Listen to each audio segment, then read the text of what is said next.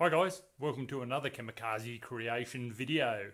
We're going to tackle the big task of getting onto the wiring harness. Now, I've said before in the videos that I'm definitely not a wiring guru. I really don't know what I'm doing a lot of the time, but I suppose I'm improving because I'm willing to have a go.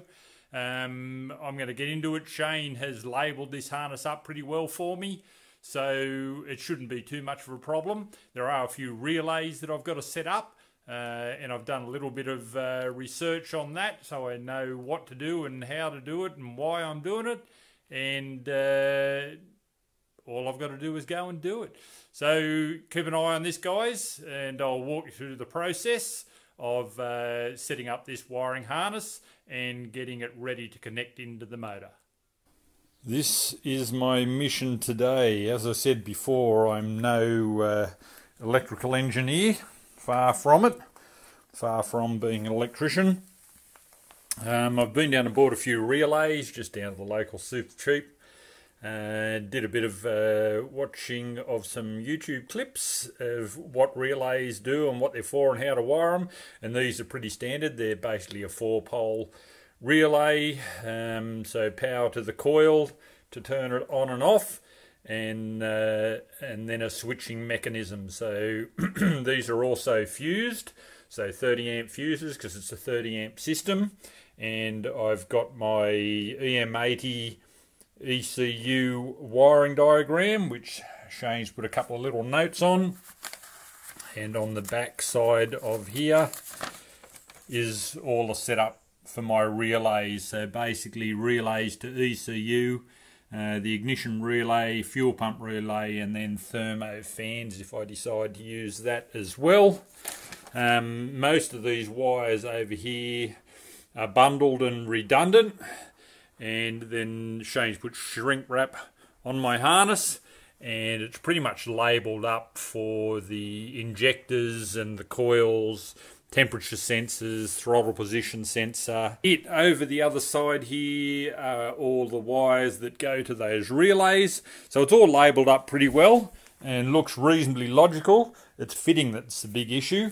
Down on my ECU I have the main plug that will go into the harness, and I've got all my connections there for getting in and having a look at the program side of it. And there's also a little vacuum sensor there that'll hook up to the manifold. I'm going to, I think, run a new hole in my firewall. So I'll pull this supercharger back out because it's basically just sitting in there. And I'm going to have a look down in around the firewall at a position I can bring it through, because I think if I come around inside the car, I'm going to run from my glove box where I got access to the ECU. So that's the plan at this stage. I'll probably pull that glove box out, have a look in behind it, have a look up under the dash where I can come through with a hole, and I've actually bought a grommet to plug the hole back up, but that's the mission, so watch this space. So the supercharger's back out of the engine bay, and I'm planning on coming through the firewall here somewhere. I've taken the glove box out so that I can try to isolate an area in there, and I can get in to do a bit of the cabling. There's the glove box sitting out there, and I'm going to go in through here somewhere and see if I can find my way through without damaging too much. I found a good position to run in through the firewall. I'll have to get a grommet to seal that back off, but I was planning on running the ECU bundle in through the side of the glove box so I can run the ECU in there, and I haven't really thought about where I'm putting the relays yet, but I'd say I'll run those in here as well. I might make up a aluminium plate to mount those onto and mount it inside the glove box. This is all the wiring running up into the engine bay now. I've just got it full length. I'll probably have to pull some of it back once I terminate it, but it's good progress. I've trimmed out the back corner of the glove box, and these are a nice glove box in the LHLX. They're a cardboard fold-up type unit in the UC. Another great thing about the UC is it's a nice plastic glove box, really good. Anyway, so I've trimmed out that back corner and I've made sure that the wiring loom attaches there nicely. It's got plenty of clearance, and there's clearance in the back of it for the wires to come out. And in the front,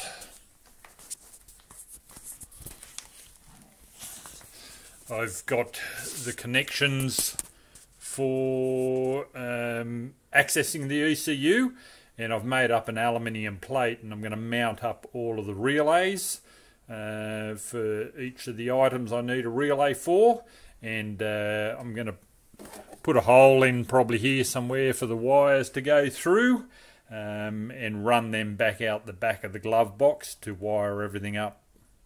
So not a bad start. Here's the glove box sitting back in place in the car. So it all fits up nicely, and the wires should be all nicely hidden, and I've got access to those data ports for doing any tuning on the car. So this is how the conversion of a glove box goes. Still got a lot of wires down on the carpet there, but a lot of those are redundant.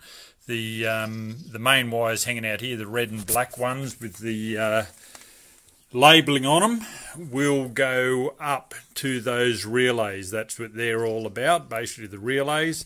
I've got the ECU sitting in there, so the ports are easy to access, and I've got a main isolator switch sitting in there as well. So I'll run a line from the battery to that isolator, and a lot of those red wires you can see at the moment will go to the other side of that switch, and then I've got to put my ignition side on. But starting to make progress.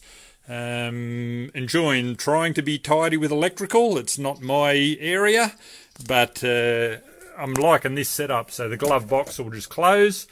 It'll all be in there. I can lock that glove box for a bit of security. But yeah, starting to work it out. So I think that'll do for the day. I've now got most of the wires set up there. So all of the common wires are organised. Common earths, common powers.